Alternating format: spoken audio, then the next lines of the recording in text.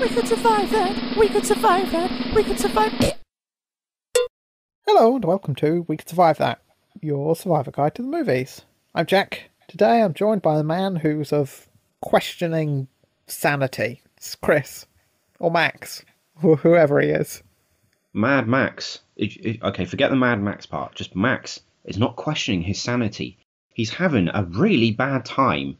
Right? He's got his job, which he eventually he quits from. Then he's trying to spend time with his family, and then they're mowed down by the motorcycles. And his wife goes to the hospital and she dies, and the kid dies right away. And then his buddy gets killed and set on fire. Actually, I think he survives it though, but he's burnt up. And there's car crashes, and he's having a very stressful time in a dystopian Australian landscape. And you're calling him mad? It's just mean. It is a bit mean. I mean, how would you deal with that situation? Would you maintain your sanity, or would you succumb to it?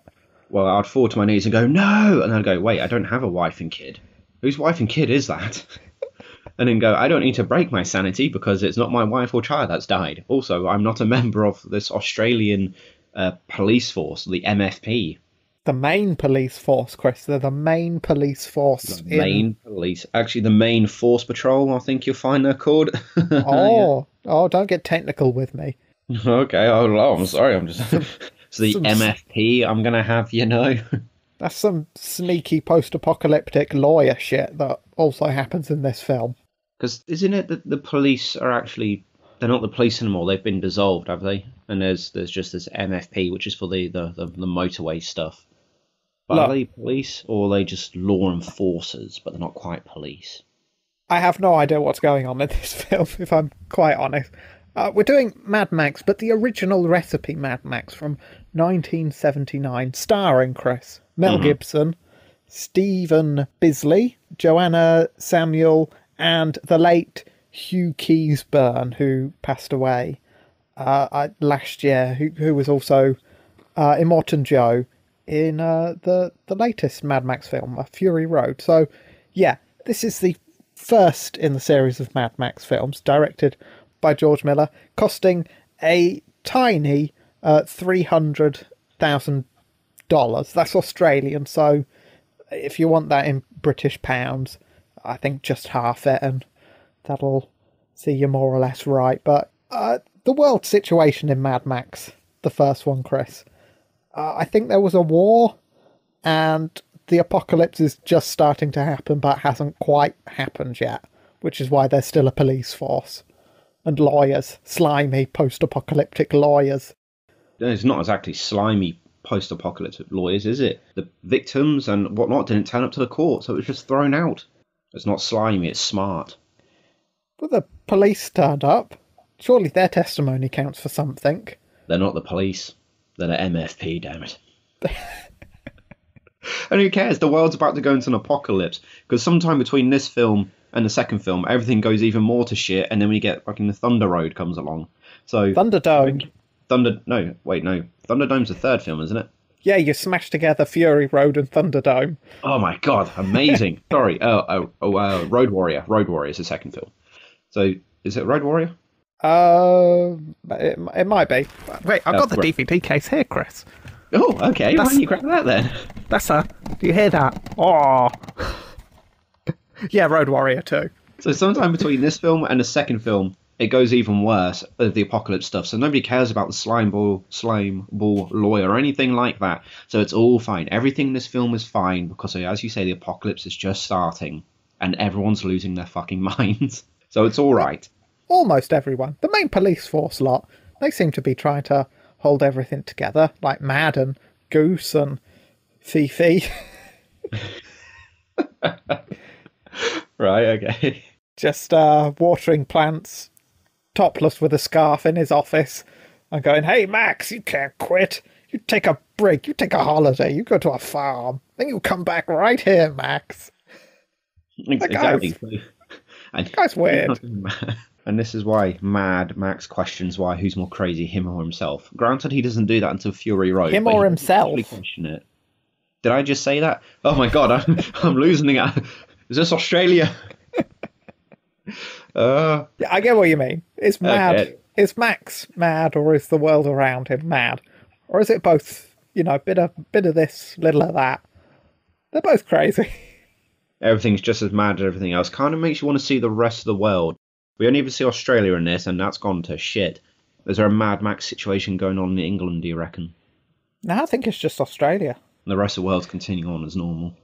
No, I think the reason why it's bad at the moment in the first film is because there was recently a world war, and then I can't remember if it was in 2 or 3, but they start dropping nuclear bombs, so everywhere else gets nuked. So I think maybe Australia, because they tend to stay out of the way. I think they may have just gotten away with being totally obliterated. Oh, okay, and that's what leads to this new world. Although we're getting way too far ahead because we're still in the whole Mad Max at the moment. Let's come back to the first film. So yeah, this film had the world record for most profitable independent film for quite a while, Chris, up until 1999. Any guesses as to what film overtook it? What, in 1999 that was an independent movie? Was it one of the other Mad Max films? It wasn't, no. It was the Blair Witch Project. Really? Okay. Yeah. That surprises me, fair enough. Well, it was a big hit. It was like one of the first movies to use a sort of viral marketing campaign, and it costs probably even less than Mad Max did, because there aren't really any stunts or anything. It's just people wandering around a forest and getting lost, and then a man hides in a corner. That's Blair Witch, right? Yeah, that is Blair Witch. That man in the corner's fucking freaky, though. Yeah. No, look, I like this film because it's kind of a blueprint of what is to come when George Miller eventually gets a bigger budget. So there's sort of the car crashes and chases. They're minimal in this because of the budget, and health and safety because, well, quite frankly, there wasn't any health and safety. They weren't actually allowed to film on most of the roads that they actually filmed on. So they were doing it kind of cloak and dagger. They didn't have any stunt drivers. The police came along, they would try to shut them down and shoot them off. Okay, and you said they had no stunt drivers either? No, it was all the bikers. Health and safety, Chris. If you think it was bad in the 80s, this is the 70s, so... It's barely the 70s. It's 79. Yeah, it's still the 70s, though. So, yeah. What else? Yeah, tiny budget, but there you can see the things that he wanted to do if he got a bigger budget. Like, there's a scene where these bikers pole vault onto a tanker truck and just siphon off some petrol from it, but that would obviously evolve into the much bigger and grandiose spectacles that we see in the other films. So, yeah, you can see where it goes, and it's a good start. Yeah, it is, isn't it? And it does spawn into quite a successful franchise, I might add. There's a Mad Max spin-off film coming out, and I think there's meant to be a sequel to Fury Road that's coming out as well.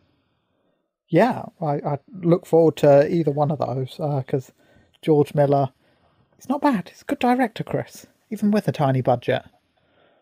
Exactly. I'm assuming he's going to be doing these new ones as well. That's what I'm hoping. Because there are some directors who, when they get given a tiny budget, they make really good movies, but they get given a big budget and they make terrible movies. So hopefully, George Miller, he's already proven it. He knows how to make films with bigger budgets. Yeah. Fury Road, Happy Feet, Pig in the City. He's done stuff, Chris. He's done stuff. Now, survival stuff. How are you with biker gangs? I'm going to be honest with you here. I've not had any encounters with biker gangs per se. I've had limited experience riding a motorcycle, and I once saw a guy on a motorbike being chased by a Land Rover in the pouring rain on a motorway. Not on TV. This happened. I was driving along the motorway, and this motorbike was being chased by this Land Rover. And a sneaky motorbike, he turned off. He went to the hard shoulder and turned off his headlight, applied his brakes. Well, actually, he didn't apply his brakes. There's nothing lit up at the back. So he turned off his headlight, went to the hard shoulder, and the Land Rover drove past him. And then he left his headlights off and stayed on the hard shoulder. Then I saw him pull off into like a little lay-by pit stop thing. Yeah, true story. What was going on? What was going on there? I don't know. I don't know the full story. To be honest, I was trying to watch that and concentrate on the road at the same time because it was absolutely chucking it down with rain, and it was like pitch black. I couldn't see anything. It was really dangerous, and I just saw this motorbike, and because I thought his Land Rover is really close to this motorbike, and then he pulled that stunt with no headlights like they do in the movies and hid from this Land Rover in the shadows of the hard shoulder. So that's my experience with motorbikes. That sounds like a real Thunder Road, Chris. There. That was a real Thunder Road moment, and I was just sitting there going, "Ooh!" God blimey! Well, that was almost toe cutter-esque, Chris. But there you go. I'm glad I could bring something exciting to this.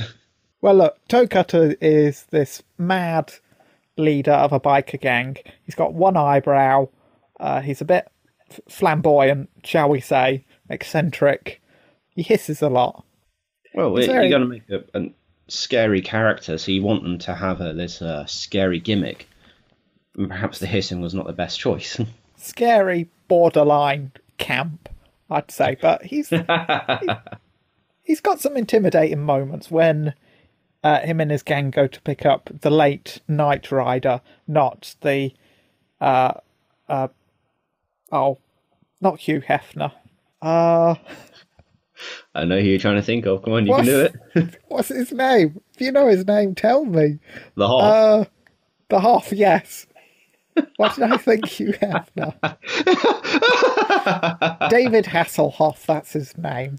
Jesus. Yeah. Oh, shit. Oh my God. I've ruined a perfectly good joke by not remembering Hugh Hefner. No, David Hasselhoff's name. Oh my Lord.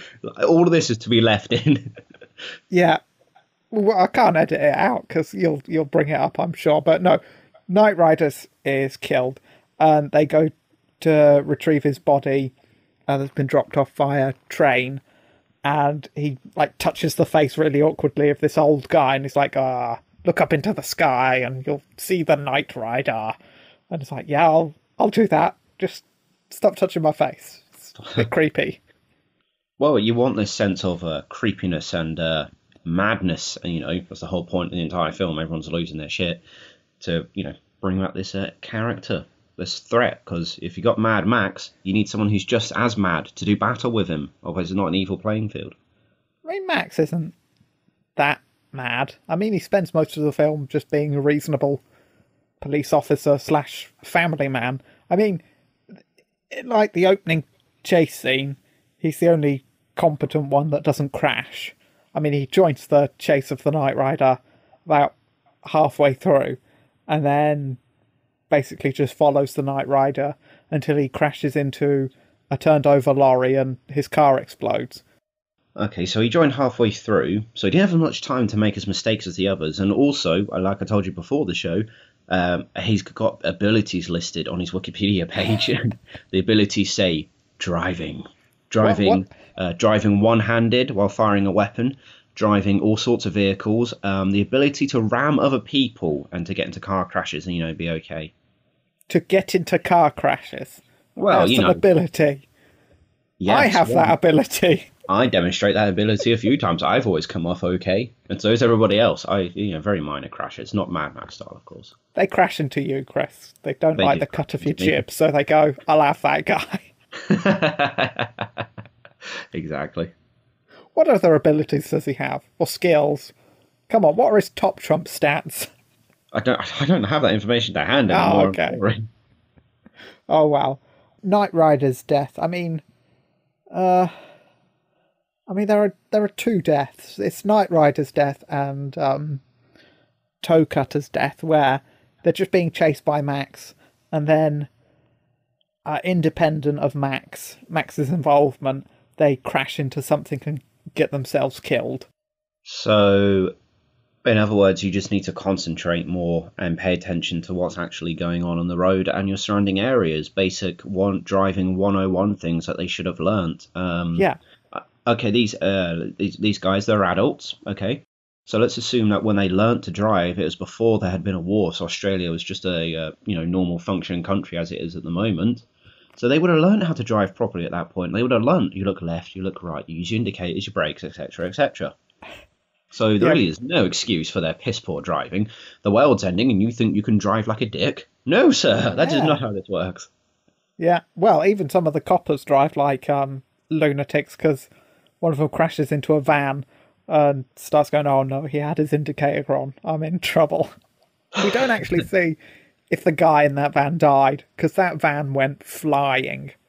Are you talking about the sort of, is it the small blue van? Yes, Yeah, the person definitely died. because it flipped and spun so far. I mean, that's because they took the engine out when they crashed it, so there wouldn't be oil and stuff on the road. But still, it went super Oh my. far. Yeah, that person definitely died then. There's a good chance they were not wearing their seatbelt, and let's face it, they could have been drinking, they could have been on drugs, or any of that other stuff. So there's a good chance they would have died, especially if it's in that post-apocalyptic time. You know, people were probably high all the time while driving to make it more enjoyable. Witness me. Yeah, exactly. There you go. Witness me safely take this corner whilst indicating. That guy definitely died. He did not survive his van being flipped and rolled and spun around like that. Well, look, Goose and Max, they sort of go after Toe Cutter's gang. They managed to get one of the bikers, a guy called Johnny the Boy, who decided to, after one of the gang's many crimes, decided to stay behind and get stoned. The cops find him. They tried to imprison him, but Slimy Lawyer is slimy and gets him off. Goose loses his shit a little bit, and the bikers decide to go after the cops. After a night of boozing, Goose goes back onto his bike, which has been sabotaged by Johnny the Boy. The bike loses control and crashes, but Goose is fine, so he survives that one trap. It's a trap! And then he falls into another trap, which is a little bit less sophisticated, which is just Toe Cutter's gang throws a rock through a windshield, and he crashes. Well, I mean, that would make you crash, wouldn't it? If you're driving along and a rock or something comes through your windshield and smashes it. It'd be a miracle for you not to crash, and he's already used up his miracle by surviving the bike crash. So, you know, what comes around goes around. There's life and death. I mean, he doesn't actually die in this other crash, though, does he? No, well, he crashes and then Toe Cutter and Johnny the Boy set him on fire. He's recovered by some medics, but he's horribly burnt. On life support, probably. Max goes and sees him, freaks out, comes out of the hospital room, and it's like, no, that's not the goose. That's not the goose, because he's freaking out. But it is the goose, Chris. It's you know, Kentucky Fried Goose is what it is. You stole my joke. I've got it written down twice. It's that good. His goose is cooked, Chris. Oh, his goose is cooked. Oh, I like that. Yes, yeah. Okay. Also, does he get to Admiral Akbar's It's a Traps? Because he got trapped twice, essentially. It's a trap! Well, I mean, he didn't learn from the first trap, did he? I mean, it's the same trap, but the first one didn't really work, so they just improvised the second one. Well, so yeah, the first one was too sophisticated for the bike gang, trying to sabotage another vehicle and a guy survives. When they go crude and that lot, it works perfectly well. But did they need to sabotage his bike the first time round? He'd been out drinking. He was probably going to crash the bike regardless. Maybe. Possibly. Why didn't they just stick a bomb on the bike? Oh no, post-apocalypse, they probably didn't. Post-apocalypse, they would have had makeshift nail bombs or something like that, wouldn't they? Yeah, but not a biker gang. I think these guys are just scavenging off of the bare minimums, because they have to scavenge for fuel as well, so I don't think they'd waste it in like a petrol bomb or something like that. But you know what? They still fluff it the second time. They're like, we've made this guy come off his bike, he survived it, we've made him crash, we've set him on fire, and Goose is still alive in hospital. Yeah, although, the thing was, I don't know whether George Miller planned a sequel for this, but there was an idea early in the development of the second Mad Max film that Goose was going to be Lord Humongous, the bad guy in that, because he's got burn marks, but they scrapped it because although the first one had done well, still a number of people hadn't seen it, so it wouldn't have had an impact on it. Also, Lord Humongous is a lot bigger than Goose, so... Is that why he's called Lord Humongous? because he's He's pretty humongous. big. Yeah, I've seen bigger people, but he's pretty big. Also, it doesn't mean Goose couldn't get that big. He comes out there, he's like, I survived all this horrible things, and my body's been burned on the outside, but inside it's now become this temple, and that's why he becomes really big and strong. And they like stretched him out so he was like 7 feet tall. It was reconstructive surgery to help him go over his burns. I don't know how. I mean, that's not going to work, obviously, but who cares? It's Mad Max. It is. No, I'm glad they didn't go with that idea, but what do you reckon happened to Goose? I think he died shortly after, because and also Jessie, Max's wife, I reckon she died after as well, because again the hospital situation's probably not great. Medical supplies would probably be short at best. Even if they didn't die, they're both laying in a hospital. You know, the wife, she can't move because she's in a coma. Goose can't move because of his injuries, and then, like you said, these possible nuclear bombs that get dropped that wipe out all the water and everything else. I mean, the hospitals would probably have been hit as well, wouldn't they? You're gonna take out your enemy's hospitals, so they were probably killed in the explosions.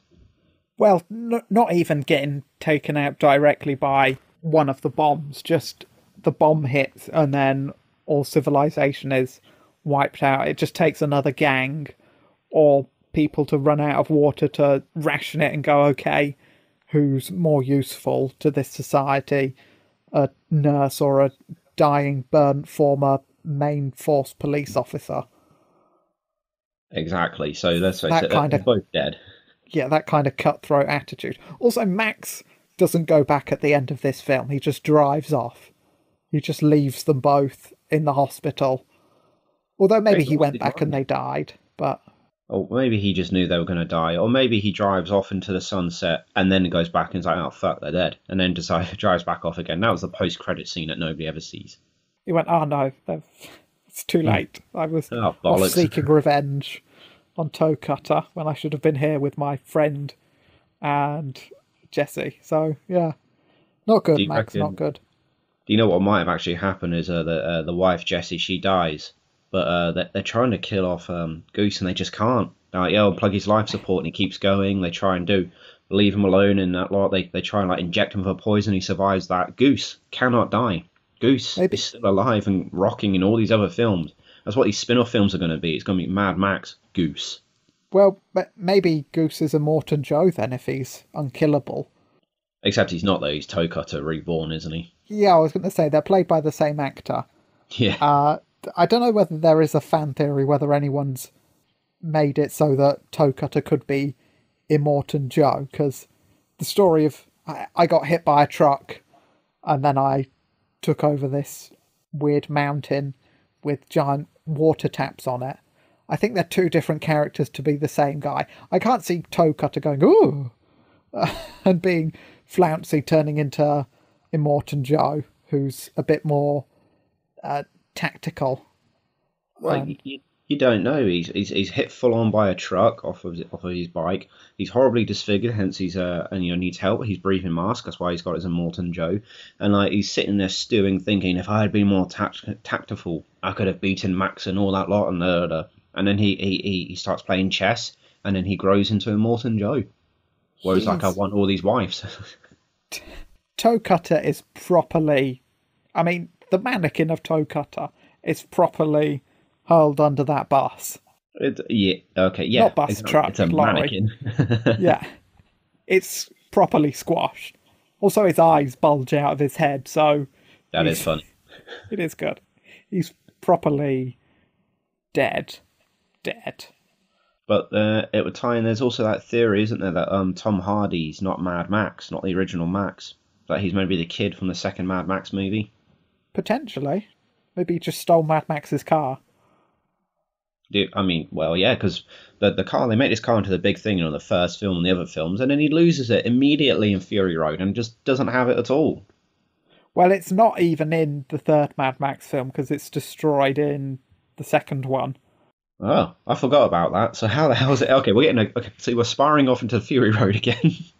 Well, yeah, the films are, if you think about them, a continuity nightmare. but they are well-made romps that I can forgive that. Also, you want to see the Interceptor car, and it does show up in Fury Road. I mean, Max isn't driving it, but he drives it for a little bit, then he crashes it, and then one of the war boys takes it, and he's like, "Give me that fucking car back, you prick!" And then he blows it up. So he blows up the last of the V8s, Chris. Oh dear. There's definitely going to be another one in the other films. It's fine. They're going to be in the other films because the in-universe theory for why the continuity is all messed up is because these are meant to be individual stories of this legendary man called Max that people are telling to other people. So you never know if they're real or not. That's why the car keeps coming back. Yeah, that's fine. I like that idea. Like of a lone wanderer, like a Clint Eastwood type that just rocks into somebody else's story, takes the plot and goes, "I'll be having that, thanks," shoots everyone, and then hands the plot back and wanders off into, I don't know, a rom-com or a something else. Precisely. Yeah. No, I like it. Toe Cutter's death. Do you want to talk about him? Or is it more drive safely, Toe Cutter? Or no, Max, he takes out a bunch of Toe Cutter's biker gang. He lures them into a trap where he overtakes them and then charges at them on a bridge, and then they either crash into him or they fly off into the river below. That is the problem when you have a car versus motorbike situation. The car's always going to come off on top. That was drilled in heavily to us when we was learning how to ride the motorbike. The other vehicles will always come off on top. If you get into an altercation with another driver and there's a little bit of road rage, you always have to back off because you're not in a vehicle that's going to win in a collision at all. Unless it's a guy on roller skates. Okay, unless it's a guy in... Actually, no, I still think that'll do you some damage because you're still going to come off the bike. Whatever you hit, it's going to be a miracle if you stay on there. And also, the problem with this, isn't it? They were riding their bikes, and I think Max is using the... was it the supercharged V8 that he's taken from the MFP garage, isn't it? It's the Interceptor. So it's faster than the bikes, which is why he can overtake him. Why not just, when he overtook the bikes, did the bikers not just stop, turn around and drive back the other way? Why do they continue driving forward? Well, they're mad. They want the fight, don't they? Okay, so they're like, oh, fuck this, we're going to go at him. Well, then they're fucking idiots. If you drive on a bike and you're driving full into a car and you're like, yeah, I'm going to take this guy. No, that's clearly not going to work. No, and it doesn't. But, I did say Toe Cutter didn't have much tactical advantage, but that's going to be proved wrong immediately because he lays a trap for Mad Max. It's a trap! God damn it, Admiral Akbar's getting a lot of outings this episode, isn't he? Lots of traps. He lays one for Max. Max gets out of the car to investigate what he thinks is a biker corpse, but it's not. I think it's Toe Cutter or one of his seconds shoots Max in the knee, then they ride over his arm, crush that, and then Toe Cutter's goon drives up to Max and is going to run him over and finish him off, but Max gets the sawn-off shotgun and kills him. Toe Cutter gets freaked out, drives off, and drives into the front of a lorry. So that's how it ends. So all Toe Cutter had to do was keep his cool about it. See, Max has taken out his friend, and then he's just got to go over and kill Max before Max can get off a second shot. He's using a sawn-off shotgun. He's possibly got 2 shells in it, but he might have just had the 1 shell. Maybe when he fired, he had to reload it. That's plenty of time for Toe Cutter to get over there and been like, you've met your match, Max, or whatever. Something witty like that. I know I'm pretty good at stuff like that. And then just, take him out. That would have been fine. Not shit yourself and get on the bike and go, oh, there's a truck there. I know what to do. Head on. You just saw him shoot your friend, and you want to drive at him and do the same thing. Well, like I said, if Max might have to have reloaded. No, you know it's a two shell thing, and he only shot 1. Oh, okay. Here's what you do: you drive at him, pop a wheelie, so when Max shoots, he can only hit the underneath of the bike. Hope he doesn't hit your fuel line so it explodes. And as you get closer, you jump off the bike, which continues wheeling and runs Max over. You'd hit your feet. Well, it doesn't matter if your foot gets shot, does it? You can still ride the bike. Also, if you're wheeling, Max could just sidestep and then with his good hand just push you off the bike. But then why didn't his wife and son do that when they got mowed down by the motorcycles? They were running and she was carrying a baby. Also, when that motorcycle gang comes, whoever hit them, how did they not come off their bike? We were just talking about how they should have come off the bike. Yeah, true. Maybe they wobbled, but they kept their feet or kept their wheels. I don't know.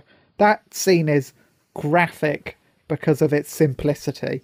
It's just, you see Jesse go down and then a shoe and a ball roll off as the bikers go past. It's brutal because it leaves it up to your imagination as to how horrible the incident was. So yeah, not oh Oh my lordy, calm down. it's very grim, but yeah, Toe Cutter just gets smashed by the lorry, and his eyes pop out. So that's good. Good. How good do you for not see the huge lorry when he got on the bike and he took off? Was he just turning around staring back at Max continuously? Because surely, I mean, I see lorries when I'm riding my bike. I definitely see fucking lorries when they're coming at me. Lorries don't always see me, but I definitely see the lorry. Well, I think it might be a thing. He was looking behind at Max, and then maybe he's going over a hill, turns back around, and then the lorry's on top of him before he can do anything. This is why you need wing mirrors on bikes. They're not a legal requirement, but you should definitely have them because that way you don't have to keep looking over your shoulder. Yeah, true. But does see it? if the guy with the shotgun's there? Yeah. Does it not streamline your bike? Takes away some of the speed, maybe. Well, I mean, probably does, but safety, isn't it? Damn it! If these bikers just had a little bit of safety, they would have survived this film. This film was survivable for a lot of them. 70s, Chris. Health and safety, again, not invented.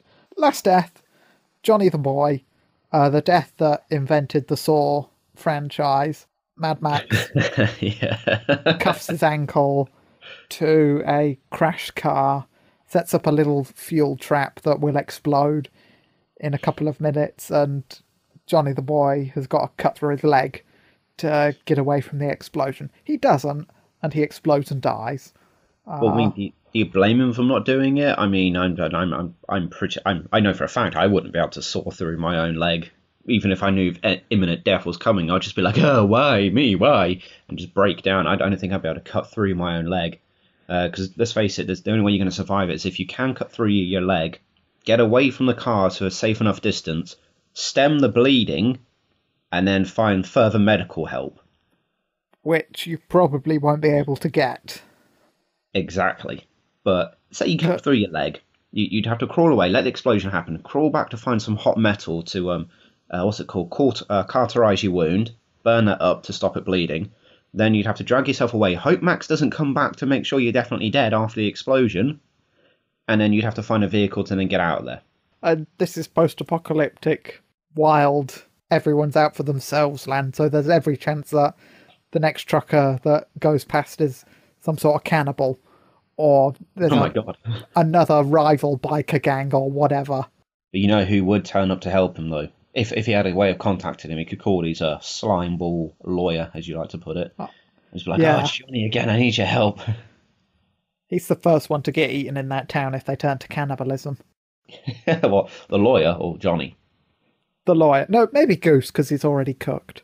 Then the lawyer. That's actually, yeah, we've returned to cannibalism. Ooh, what's this delicious smell? Extra crispy, you say?